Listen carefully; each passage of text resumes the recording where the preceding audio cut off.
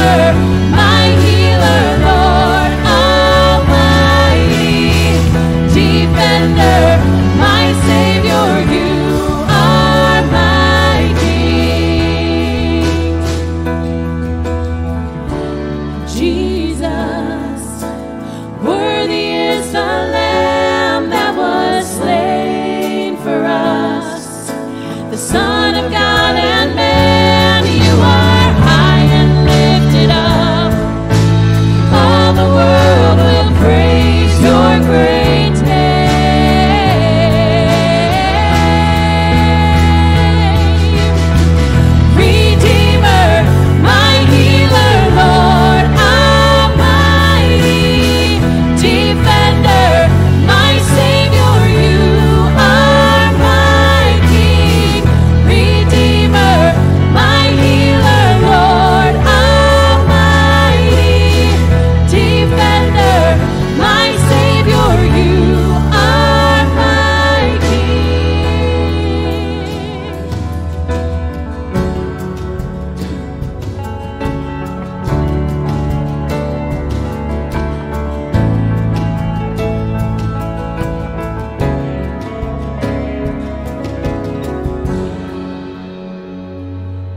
Good morning, Rock Hill. How are we doing today? Happy Sunday.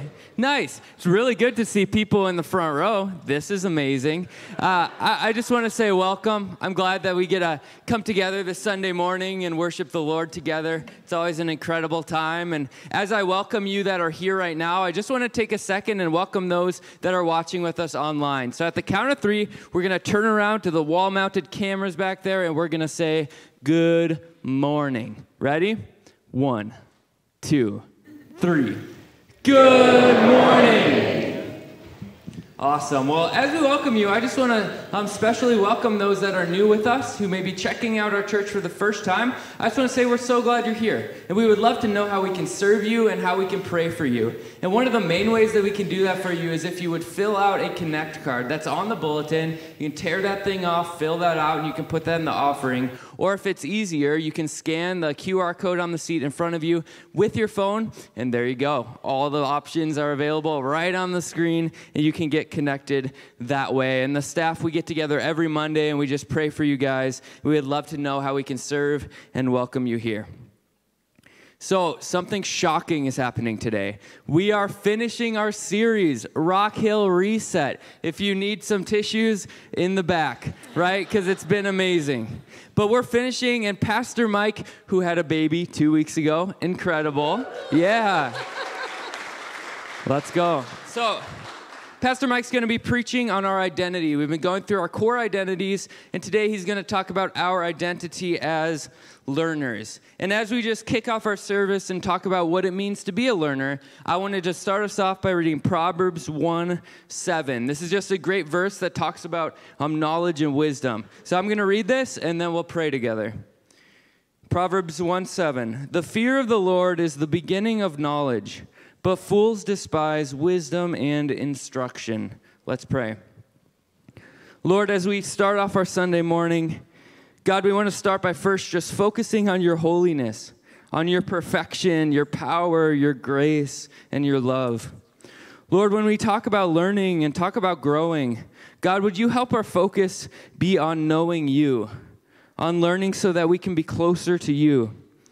Lord, would you help our learning be from love and not just from a desire to be better or smarter than others, but to know you closer?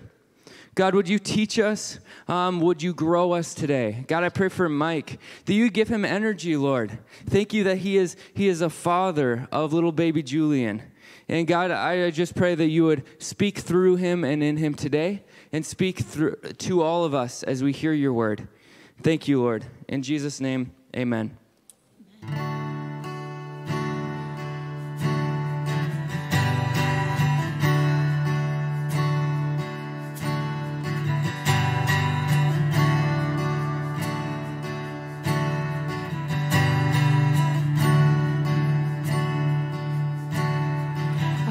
Searched the world, but it couldn't fill me. A man's empty praise and treasures that fade are never enough. And you came along and put me back together.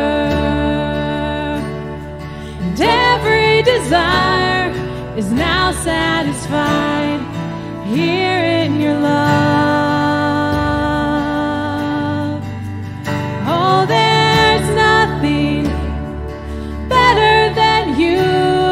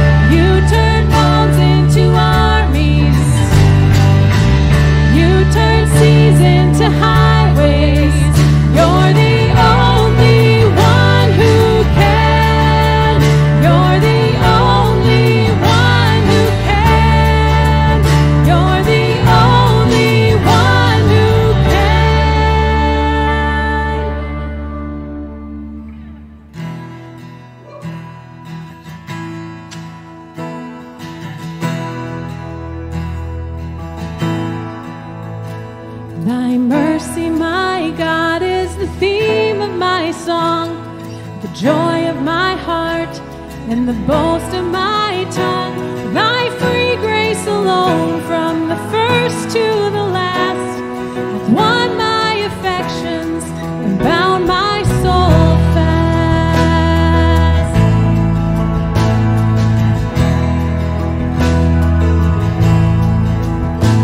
Without thy sweet mercy, I could not live here. My sin would reduce me to utter despair. But through thy free goodness, my spirit's revived, and he that first made me still keeps me alive.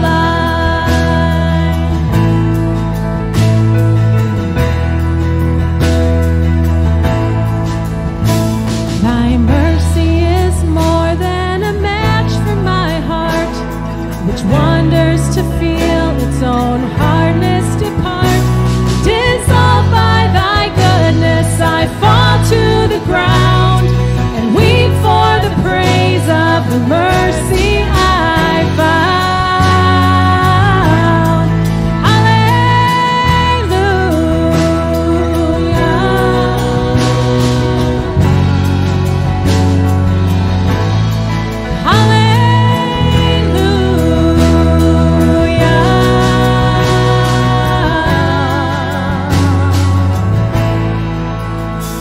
Great Father of mercies, thy goodness I own, and the covenant love of the crucified Son. All praise to the Spirit, whose whisper divine seals mercy and pardon and righteousness mine. All praise to the Spirit, whose whisper divine seals mercy and pardon and righteousness mine.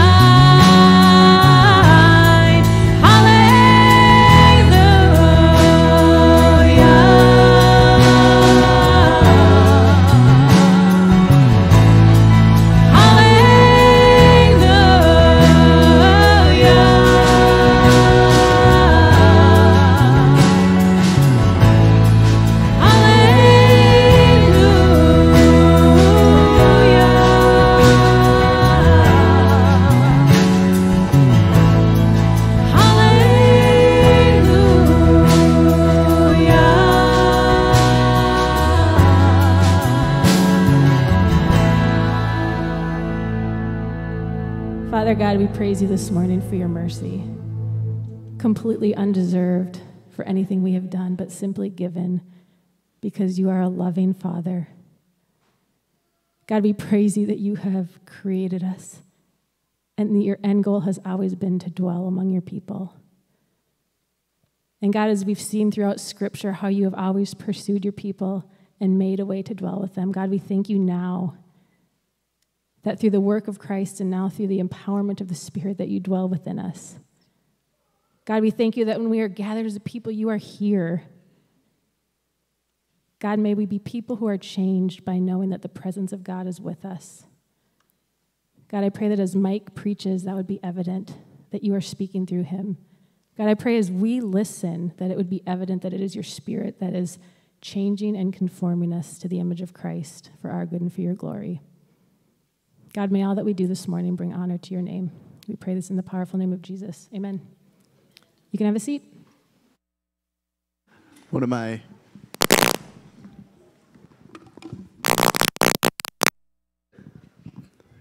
favorite things about church is microphones that go haywire. No. One of my favorite things about gathering with the church is just thinking about we're just taking our turn. See, as the world spins and the sun rises on all of these different time zones, there are people in every one of them that stand and they give glory to God. They sing his praises and they gather together, and we just get to take part. We just get to take our turn because God's church is a global church. And how cool is it to think that there have been churches already in Johannesburg and Cairo and Tokyo and Ho Chi Minh City and all over the world that have gathered and sung the praises of Jesus Christ because he's worthy. I want to invite Bill and Cindy Walsh up along with Laura Kesselhone, our global deacon, and they're going to tell us a little bit about an upcoming trip that they have. So Bill works for Crossway Publishing. And Bill, I just wanted to, would you just share with us real briefly, this one, the battery's dead, so we're going to have to share. We'll be nice about it, okay? Just share with us what you're going to be doing over the next few weeks. Yeah, so I work for Crossway Publishers. If you use an ESV Bible, that's us. I've been involved for about 15 years now in a ministry that revolves around pastors in what we call the Global South. So if you've never heard of that, that's like Asia, South Africa, or South America, and Africa. And actually, that's where most Christians live. If you look at demographics, most Christians are in the Global South. But the challenge is that there are literally millions of pastors and church leaders who don't have access to good training or good resources, and so they struggle to lead their churches. So that's the mission that I've been on for some time now. Nowadays we say resourcing the church to the ends of the earth. So we're going to Kenya, Uganda, Zambia, and South Africa for 3 weeks, and we're going to be visiting publishers, printers, translators, book distributors, Bible distributors, people that we've partnered with over the years. And we're particularly going to focus on a book by a Zambian pastor, and we're working on a massive project to translate that into 5 languages, and along with English, distribute like 100,000 copies across the continent of Africa. So that's going to be a lot of the focus of our discussion. And so pray that we'll be protected from COVID while we're there, because if that happens, our trip will stop and we will probably wait it out and then come home. So pray for that, but also pray for ministry relationships. That's such a key, and it's what everything revolves around, is those working relationships and partnerships. Awesome, that's exciting. Hey, we're going to pray over you guys. Laura, I'm going to ask you to start, and then I'll close it. Lord Jesus, I'm so thankful for these two and bringing them to our body. And Lord, we're so thankful for the work that they do, and for Cindy being able to go with Bill. Lord, what a blessing to go as a couple. And Lord, I think of the verse of the day this morning was, be strong and courageous, for I go with you wherever you go. And so, Lord, we trust that you are going even before them, that you are making a way for these conversations and for their health and for the travel and for all of the things that will come their way. Lord, we trust you, and we ask that you make a way. Jesus, I ask that you would bless them and anoint them for the work right now. As they go with our hearts. And so I pray, Father, that you would prompt the people sitting in this room over the next 3 and 4 weeks to pray for them specifically. God, wake us up in the middle of the night if you need to, so that we can intercede for the work that is being done. God, we pray that you would bless the work of this translation and distribution, and that 100,000 pastors would be better equipped to preach the word of God and to shepherd their churches to thriving and flourishing. God, you love Africans as you love North Americans, as you love Asians and everyone around the globe. And so, God, would you use Bill and Cindy for work that just multiplies generations? We ask in the powerful name of Jesus. Amen. You bet. Well, I invited Laura up because I want you to know the face of someone to talk to if God has laid on your heart global purposes, other people's. As a church, we want to be about sending and resourcing and mobilizing people that feel called to the nations. And so if you're intrigued at all about that, talk to Laura, and she would love to get you connected to some good resources or people that can help in that. One other thing before we go to fellowship break. Crossway is an amazing publisher. And there was a book put out last year by Dane Ortland called Gentle and Lowly, The Heart of Christ for Sinners and Sufferers. And a donor came to Crossway and basically said, I want to get this book in as many hands as possible. And so Crossway partnered with them and the author and essentially gave the book away to churches if they would facilitate some book discussions. And so we actually have 100 copies of this. If you would like one this morning, it's our gift to you. It's Crossway's gift to you. And it essentially talks about the heart of Jesus toward those who struggle with sin. Many of us, when we think about Jesus, think of him as harsh and demanding, and often that is the furthest thing from the truth. And so I'm going to be in the back room during fellowship break and also at the end of the service. If you're interested in a copy, come and grab one. No strings attached. But we will also have a book discussion led by France on November 14th. So about a month away, it'll be a Sunday night. No expectation or obligation if you take the book, but just a group of people that are going to come together and talk about what we read. That often kind of cements the learning. So once you take a minute right now to greet one another, maybe meet somebody new, there's going to be coffee in the back, and then when Mike comes up, it'll be time to dive into the Word together.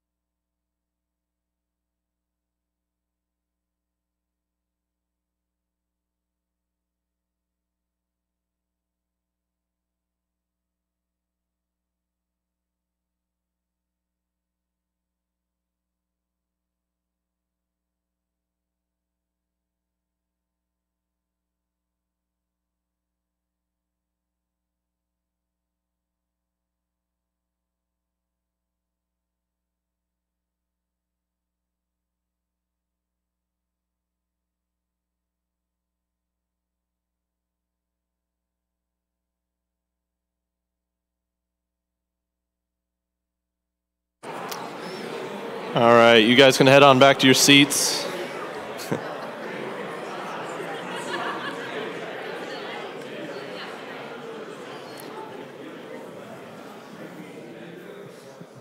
Hey, good morning, guys. If you don't know me, my name is Mike. I'm one of the pastors here, and like Josh said earlier, my son Julian was born 2 weeks ago, so thank you, guys. So that means two things. It means my heart is very full, so if I spontaneously weep, you know, that's it. The second thing is that I haven't slept in about 3 years, so you know, if I accidentally start preaching heresy, I'm going to rely on the elders to just tackle me and intervene or something. No. So like Josh said, this is the last week in our series called Reset, Discipleship in the New Normal. And the purpose of this series was to look at our 6 core identities, kind of the summary of what it means to be a disciple, and then to look at what does that look like in our current time and place. You know, the Twin Ports in the fall of 2021. What does it look like right now to live as worshipers, family, servants, witnesses, prayers? And then this morning, we're going to be talking about what it looks like to live as learners. So let me pray for the Lord to be at work, and then we'll dive in. Father, thank you for meeting us in our weakness. Would you meet me in my weakness right now? But for all of us, as we open your word, we pray that you would open our eyes and soften our hearts so that we can see what you have for us this morning. In the good name of Jesus, amen. So you may have seen this old commercial for Old El Paso tacos. It's become kind of an internet meme in which a family is fighting about whether to have hard shell tacos or soft shell tacos, you know, the age-old debate. I'm a soft shell guy myself. So in the commercial, you know, this debate's going back and forth, and a little girl pipes up and she says, ¿Por qué no los dos? Why not both? And I actually really like that question. I think about that question a lot because it's a great approach to life in general. So many things in life are not either or choices, right? So much of what it means to be mature is the ability to hold two things in tension and in balance with one another. ¿Por qué no los dos? Why not both?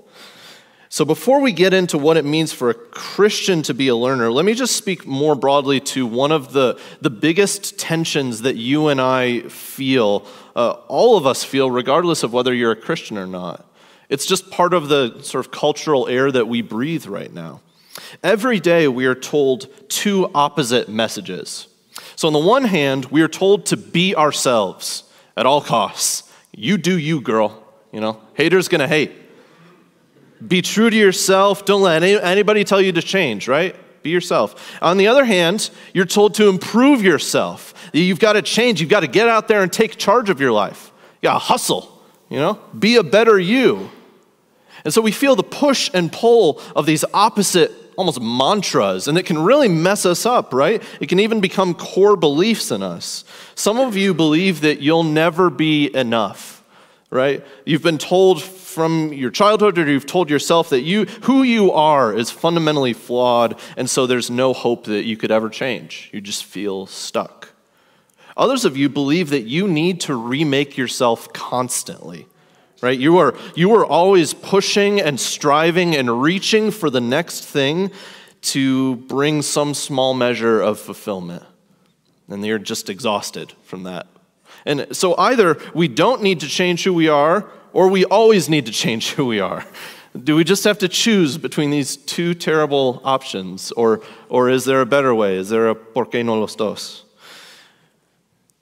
The better way is that the good news of Christianity, the gospel, is this. Because of the life, the death, the resurrection of Jesus, our identity is not found in who we are right now or who we will be after lots of effort. Our identity is found in the finished and transformative work of Jesus. Amen? Amen. So only the gospel can bring us both security in our present and direction for our future. Only the gospel can bring you both affirmation and transformation at the same time. And even for Christians, so many of the problems in our faith stem from the imbalance. When we either strain to earn God's favor, or we just kind of sit back passively and we never grow. A mature Christian, though, is balanced. You're learning both to trust in the gospel and you're learning how to produce good fruit in your life. A mature believer is content with who they are in Christ, and they want to become more like Christ at the same time.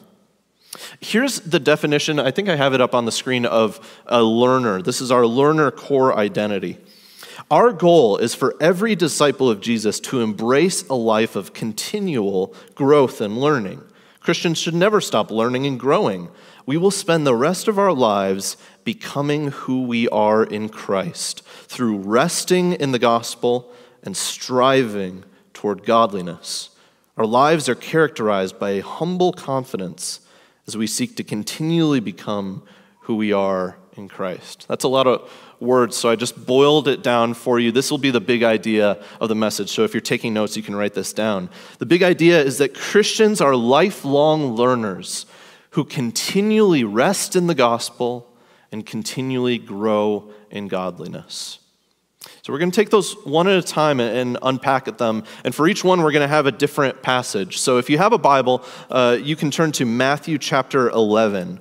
Matthew chapter 11. If you don't have a Bible, there should be one kind of in the seat in front of you, or it'll also be up on the screen. And that Bible on the seat in front of you, you can just take that. If you don't have a Bible, that's our gift to you. So we're looking at Matthew chapter 11, verses 28 to 30. This is Christians are lifelong learners who continually rest in the gospel. So the first part of that big idea. Matthew 11, 28 to 30. Come to me, all who labor and are heavy laden, and I will give you rest. Take my yoke upon you and learn from me, for I am gentle and lowly in heart, and you will find rest for your souls. For my yoke is easy and my burden is light. So if you've been coming to Rock Hill for a little while, we just preached on this beautiful passage, what was it, like 6 weeks ago? And as Kyle said, we're also giving away copies of Dane Ortland's book on these verses, but I want us to observe a different angle on it. Jesus in these verses is inviting anyone and everyone to take a hold of the rest that he's offering. It's an invitation for all of us pilgrims and exiles who feel that funny feeling of existential weariness, right? That inner exhaustion. There's a famous prayer by St. Augustine that he said, our hearts are restless until they find their rest in you, God. And some of you feel that this morning, whether you're a Christian or not. My soul needs rest. I'm feeling right now that my body needs rest, but it's a different thing. My soul needs rest. It's restless. But here's what's interesting. How does Jesus say that our souls will find rest? Did you notice it? Jesus doesn't say the way to find soul rest is to come to me and then just lie down and sleep. He says, come to me, take my yoke upon you, and learn from me. There's our key word, learn. The Greek word for learn is related to the word disciple. So to be a disciple literally means to be a learner, to be a student, to be a pupil. So the way that we will find rest for our souls is by learning from Jesus. What are we supposed to learn from him? We're meant to learn that he is gentle and lowly. His yoke is easy. His burden is light. In other words, we're meant to learn the very heart and purpose of this man who claimed to be God. So all Christians get their PhD in Jesus studies, right? We study his character. We study his actions. And when we spend some time studying Jesus, reading about him in the Bible, what we will find is that he had a mission. And his mission was to reconcile sinful people to a holy God and to make all things new. And he did that by living the perfect life that we should have lived, by dying the just death that we deserve, and then rising again to give new life to anyone who hears this invitation, including you. Anyone who hears this invitation and comes to him can find that new life and rest. And in particular, the cross of Christ, where he died for our sins, is the only place where you will find peace with God and therefore peace with yourself. Why? Because on the cross, we see Jesus, the sacrificial lamb, declare, "It is finished." In this world, you will be told to do more. And there is only one person who is going to tell you, if you want your soul to have rest, you don't need to do. It is done. It is done. It is done for you. So church family, we need to learn again. If you've been a Christian for a day, if you've been a Christian all your life, we need to learn again how freeing it is to have our souls at rest. When you believe that Jesus has paid the price for all your sins, past, future, and right at this very moment, you don't have to perform for God. Take a deep breath. You don't have to earn anything. You don't need to achieve, succeed, win, accomplish to be enough. All you need to have a soul at rest is to come to Jesus and say, "You are enough." Some of our pastors here preach at the chapel at Teen Challenge. I had my first opportunity to do it last month. If you don't know, Teen Challenge is an addiction treatment and recovery center. It's over on 2nd Street. And one of my observations about preaching there is that people who have had to wrestle deeply with their addictions, with all of the other struggles that surround that, people who have had to work through all those flaws and failures and sins, they are much more passionate about the grace of God than most Christians I know. Why? Because they know they need it. Jesus, I'm not enough in myself. I need you. And in the church, we sometimes have this terrible phrase, put on your Sunday best, right? But for the Christian, our Sunday best is nothing but the robes of righteousness that Jesus gives to us, right? The church should look more like a recovery group than a country club, right? So when I get up here, even as a preacher, and say, "Hi, my name is Mike," and we're part of a recovery group, so you say, there you go. My name is Mike, and I'm a sinner saved by grace. And as Kyle often says, when we take communion, that's what we're doing. We're saying, I'm a sinner saved by grace. So what does this have to do with learning? So remember, Jesus says that in order to find rest in this world, we must learn from him, learn from his gospel. And even if we've been disciples or learners of Jesus for a long time, as my older brothers and sisters in the faith can tell you, if you've been a Christian for a while, it doesn't matter. You've still got more to learn. You can still go deeper into this. So how can we learn how to rest in the gospel? I have 3 things, and I'm taking my cue from the words that we say at the end of every service declare, display, and delight in the gospel. So here we go. First, we learn to rest in the gospel by declaring the cross. The atoning work of Jesus, his shed blood and broken body to take away your sins and give you his righteousness, this is the only right foundation to grow and improve and learn, right? So think of it this way. When you were at school or when you were being taught by your parents, which was the better learning environment? An environment where you had the safety of being loved and accepted even when you failed?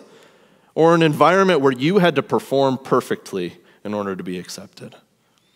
We learn so much better when we're in a place where God has already accepted us. And then from there, we can grow and improve. The cross is the only place where we can be both humble enough to admit we're wrong and secure enough in the love of God that we can admit, yeah, I have room to grow.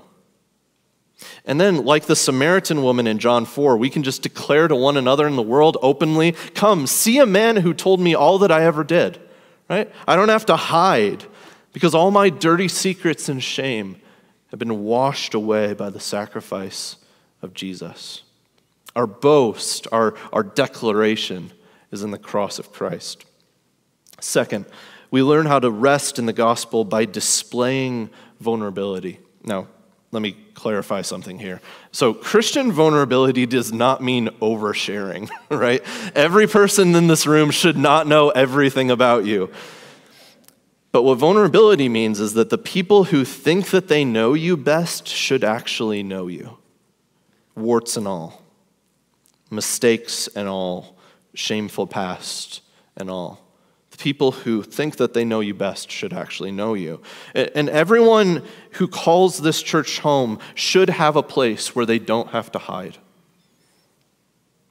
And might I suggest that this is exactly what city groups are meant to be for?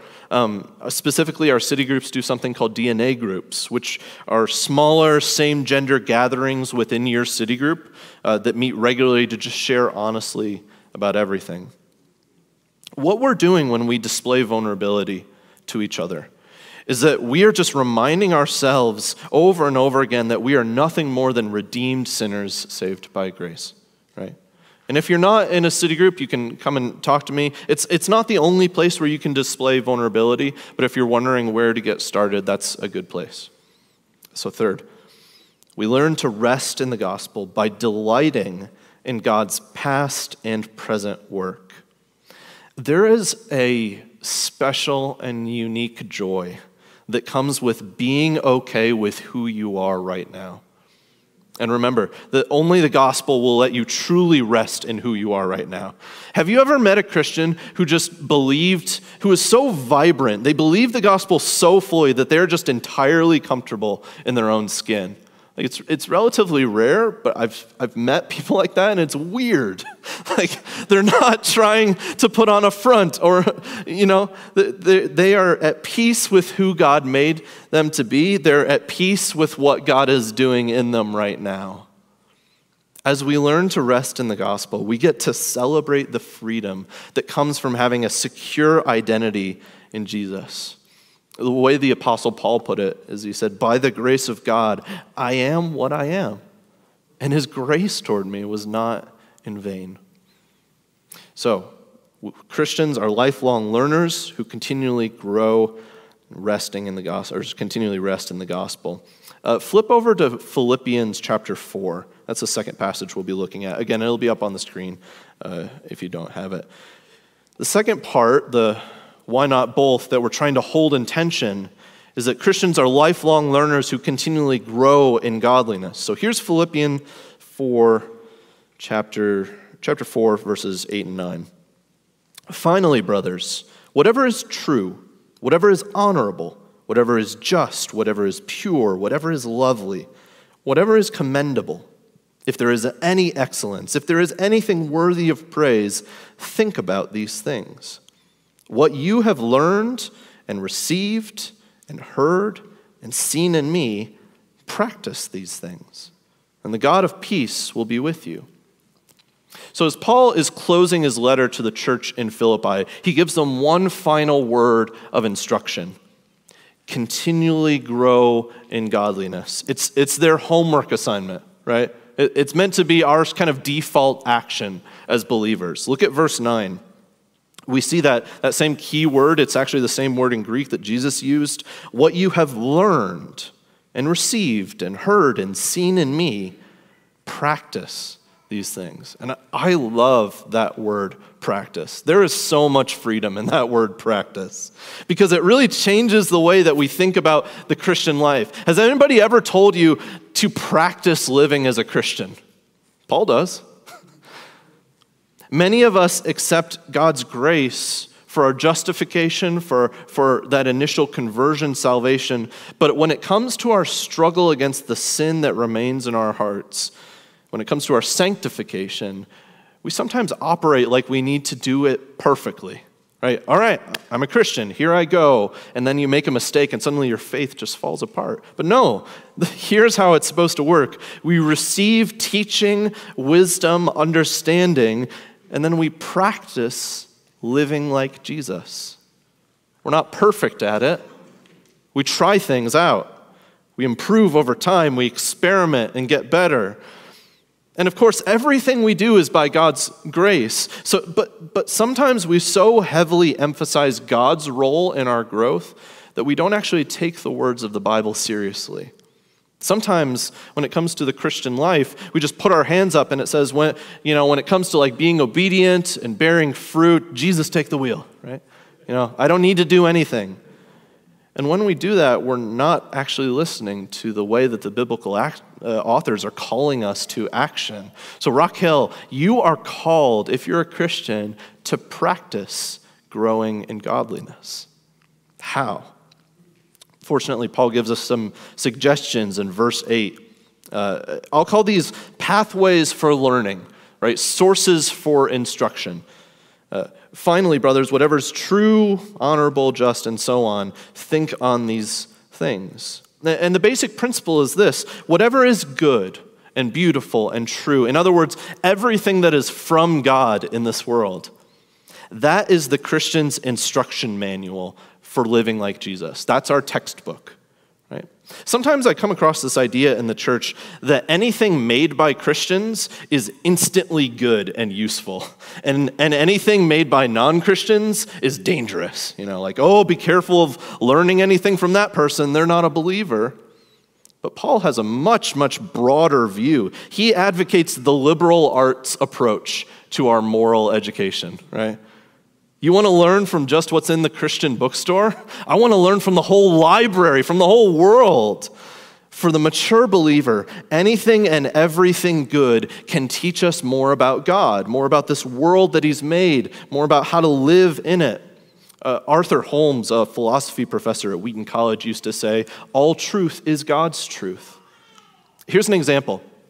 So one of my mentors named Jerry was returning from a trip, and Jerry told me that on the plane ride home, he watched a movie, an incredible, wonderful movie that he had never seen before. It was called The Notebook,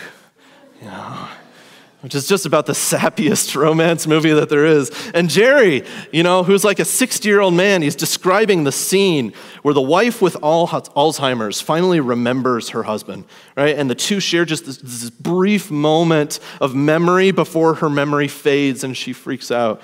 And it reminded Jerry in that moment of how God's people forget the ones who loved them. And it broke his heart because he was looking at his own heart and he said, my own heart is prone to wander, prone to leave the God I love.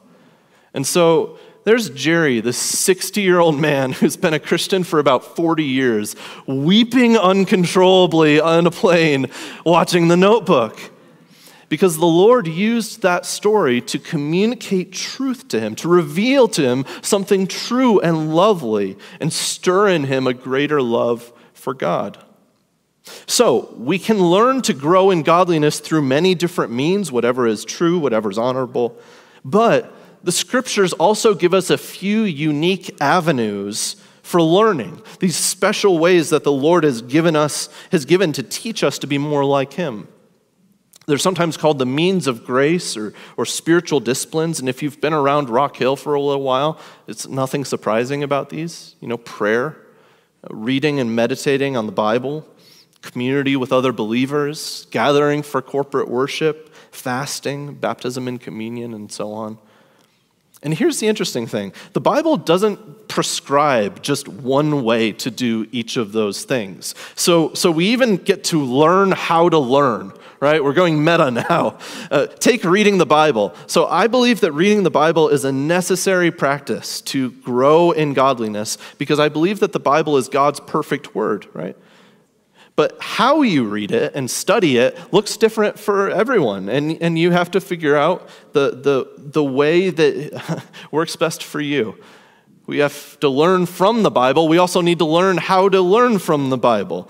Is it better for you to read in the morning or in the evening or in the afternoon? Print Bible, audio Bible, a dedicated reading plan, or just kind of going at your own pace? Will it help if you take notes and journal? Learn how you learn. Practice these things. This isn't denying the grace of God to save us. It's just obedience to the command to learn and grow in godliness. And I love this in Philippians 4. Look at verse 9. Just when we start to get overwhelmed by this, just when we begin to feel the slightest temptation to say, I need to learn how to be good so God will accept me, Paul puts in this little promise at the end of verse 9. Practice these things, and the God of peace will be with you. Put effort into learning how to follow and obey God, but never believe that you can accomplish anything without the ongoing, never-ending presence of the God of rest, the God of shalom, the God of perfection. That's deeply comforting because it means while I'm practicing and failing to live like Jesus, my master and my teacher is with me at all times. Paul gives us another example of his own, using his own life as an example of how to hold these two things in tension, resting in the gospel and growing in godliness. So if you glance down at verses 10 to 13, let me just read it as Paul gives his own life as an example here. I rejoiced in the Lord greatly that now at length you have revived your concern for me.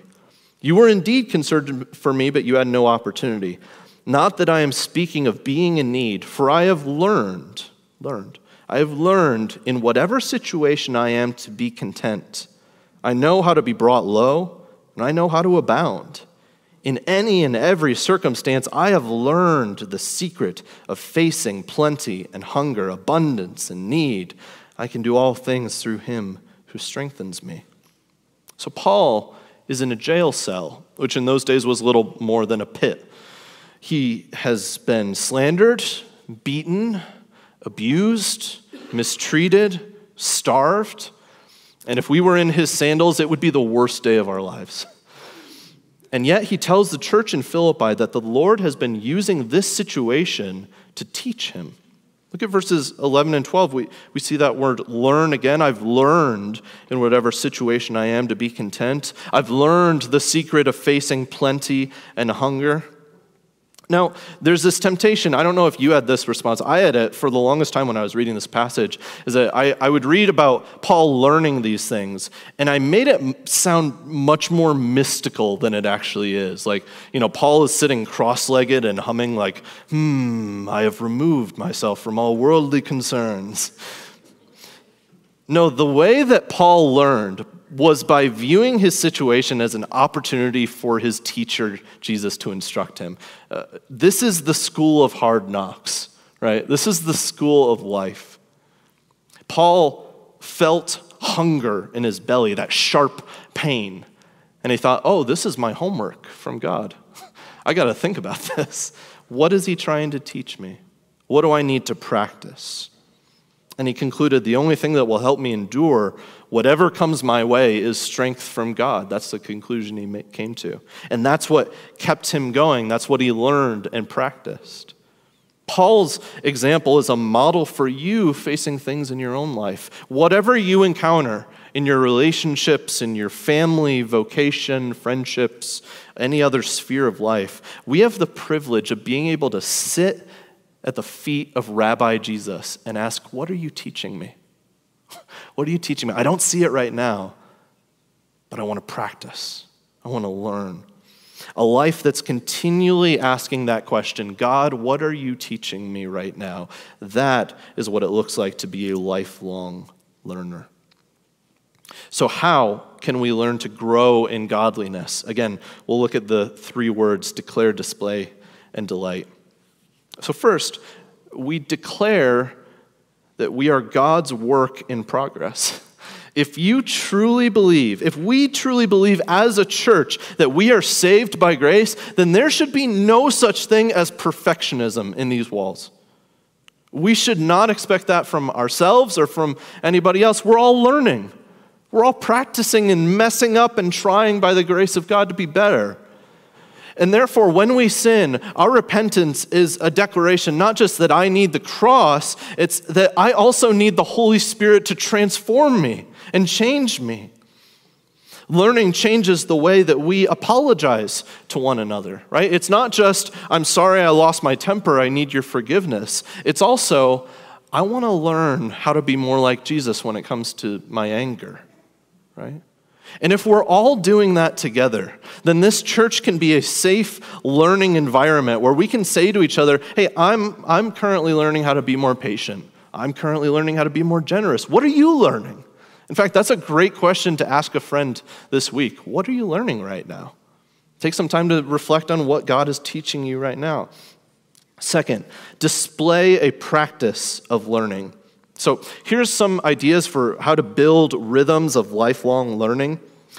It's helpful to do a regular, honest self-assessment of your heart and your life. Maybe just an hour each month that you set aside and you pray, God, show me where I need to grow, and then show me how to grow, because I have no idea. And then you make a plan with practical steps. If you're still lost, you can ask close friends and family members that uncomfortable question. And I bet you've never asked this to anybody. How do you think I need to grow? Where am I weak? Where do I need to practice? And they usually do see things in your life more clearly than you do. Consider what tools can help you grow in specific ways. So getting advice from a pastor or a wise counselor, doing a personal study on a book of the Bible, reading a book with a friend and discussing it, changing a habit or part of your schedule. Also, and this is a word to me as much as you, whenever something new happens in your life, say you change jobs or move or have a baby, all of which have happened to me in the last 6 months, just take a step back in that season when that transition period is going on. Take a step back and ask God for wisdom. Lord, what are you teaching me here? My life is a whirlwind and topsy-turvy. I need some steady ground. I need a plan to practice and grow. Finally, delight in the means of grace. There's this cheesy kids song I sang in kids' church growing up. I don't know if they still sing it. Read your Bible, pray every day, and yeah, they don't sing it anymore. And you'll grow. And if I'm honest, I went through a phase as a Christian where I just prayed and I read the Bible, not because I had joy in it, but because I felt that word should hanging over my head, like a guillotine about to drop. And everything changed for me when I heard John Piper say something. This is what he said: I read the Bible every day for survival. I read it for survival because I need it. I can't do life on my own. We delight in water when we're in the desert and we find an oasis. We delight in the means of grace when we have a sense that I need this. I need to pray. I can't live life without prayer. I can't live life without community. I can't live life without the Word of God. And let me get a little bit personal right now, family. Have a family talk. In the midst of the pandemic shutdown, most of us, and myself included, were kind of in emergency mode, and we just weren't growing in our faith very much. And I get that, right? We were trying to keep everybody safe. We were trying to not lose our minds. But church, we can't stay in a place where we're not growing.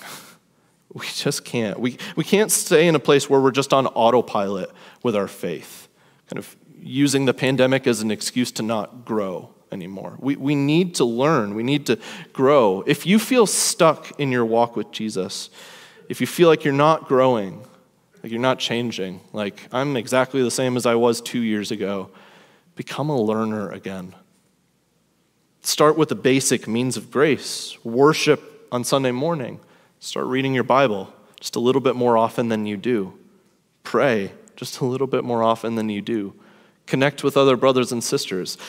And here's a small plug I'll do. So if you don't know how to read the Bible, I don't want to assume that everybody in here just can pick up a Bible and just read it. I'm going to be teaching a 3-week class on Wednesday nights in November on how to read and study the Bible. But all in all, practice these things. And the promise is the God of peace will be with you. Christians are lifelong learners. We continually rest in the gospel. We grow in godliness. Let me pray for the Lord's help to do that. Father, thank you for the gospel. Thank you that it gives us security in our identity in Jesus. Thank you that it gives us hope for all the broken things in our life that we wish were better. This week, would you teach us to rest our souls? Would you teach us to grow and practice, becoming more like you? Give us wise people around us. Put truth in our paths. Be with us, Lord. God of peace, would you be with us?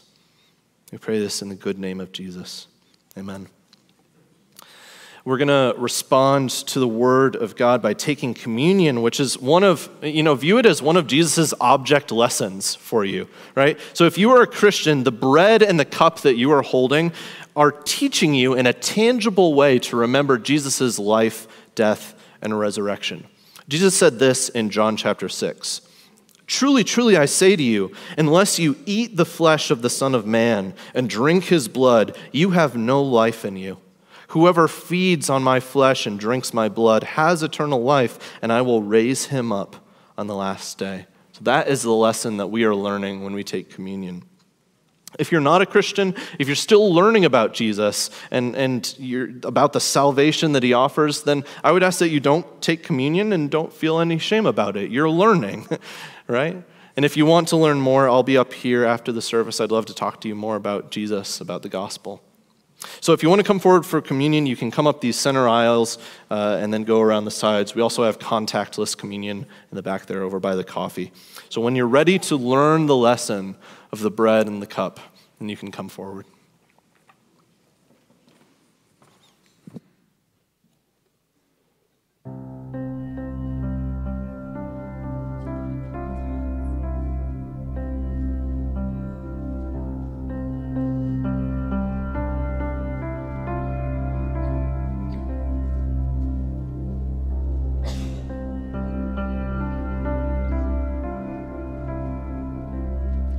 When you return to your seats, you can feel free to stand with us and continue singing. In the darkness we were waiting, without hope, without light, till from heaven you came running. There was mercy in your eyes, to fulfill the law and prophets. To a virgin came the word, from a throne of endless glory to a cradle in the dirt.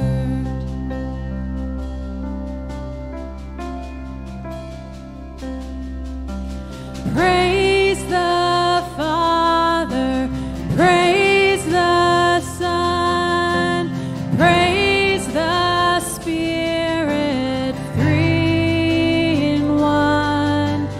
God of glory, majesty, praise forever to the King of Kings.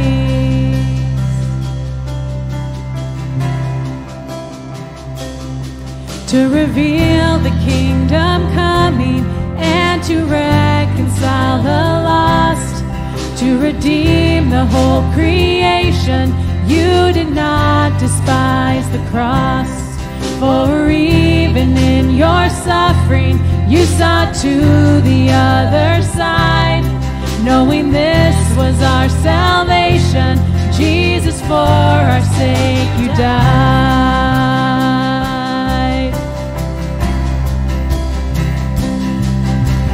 Praise the Father, praise the Son, praise the Spirit, three in one. God of glory, majesty, praise forever to the King of Kings.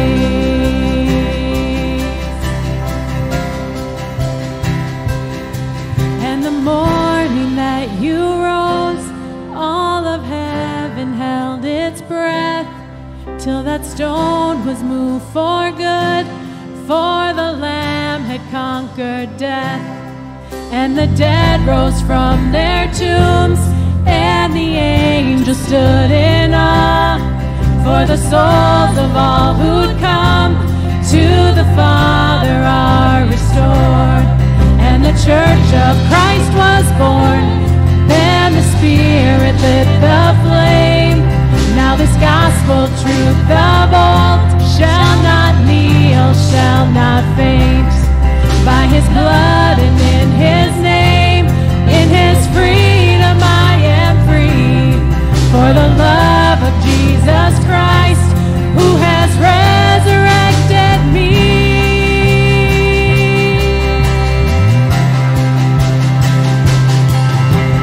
Praise the Father, praise the Son, praise the Spirit, three in one.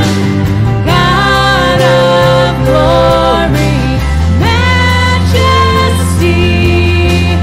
praise forever to the King of Kings. Praise the Father, praise the Son, praise the Spirit, three in one. God of glory, majesty, praise forever to the King of Kings. Praise forever to the King of Kings.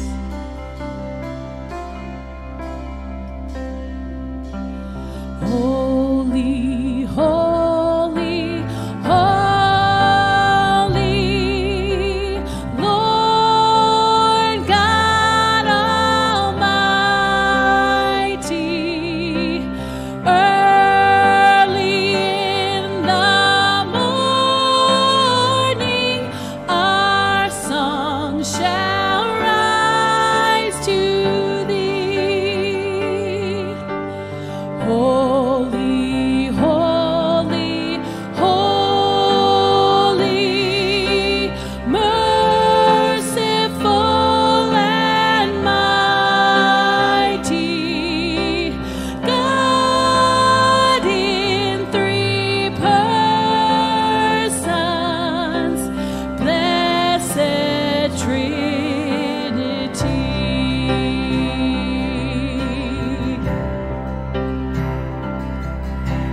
Holy, holy, holy, all the saints adore thee, casting down their golden crowns around the glassy sea. Cherubim and seraphim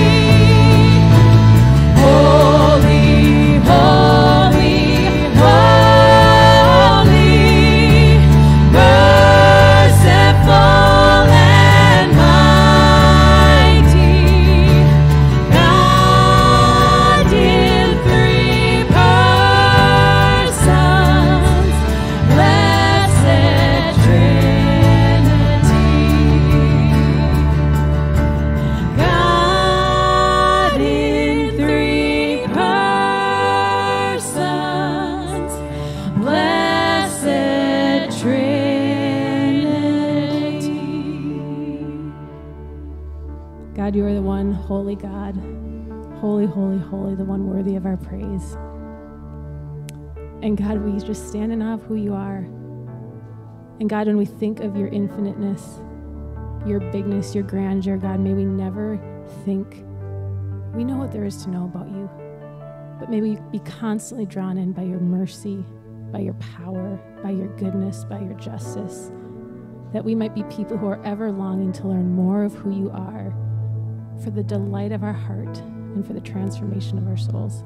In Jesus' name, amen. You can grab a real quick seat. Just got a couple announcements for you. First, like was mentioned, Gentle and Lowly. Dave Moe recommended this book to me. It made me cry. God's heart for sinners, as we are so prone to try to earn our love from him. Just an incredible book. So grab that copy if you're interested. Second announcement, there's a foundations class or a new member class. That's going to be going on October 21st at 6:30 over at the church office. If you've been thinking about it, come in here for a while, become a member, join the family, learn the secret handshake. Just kidding, that doesn't. And then finally, last announcement for you. This is Pastor Appreciation Day. We've got some green bins back in the room back there. They're going to be there the whole month of October. Just make that a priority to say thank you to our pastors, directors, and or their spouses. They love and serve us so well. It is not an easy calling. So if you would do that, I'm sure they would greatly appreciate it. So let's stand. So you guys are not dismissed, but you are sent to display, declare, and delight in the gospel. Have a great week, everybody.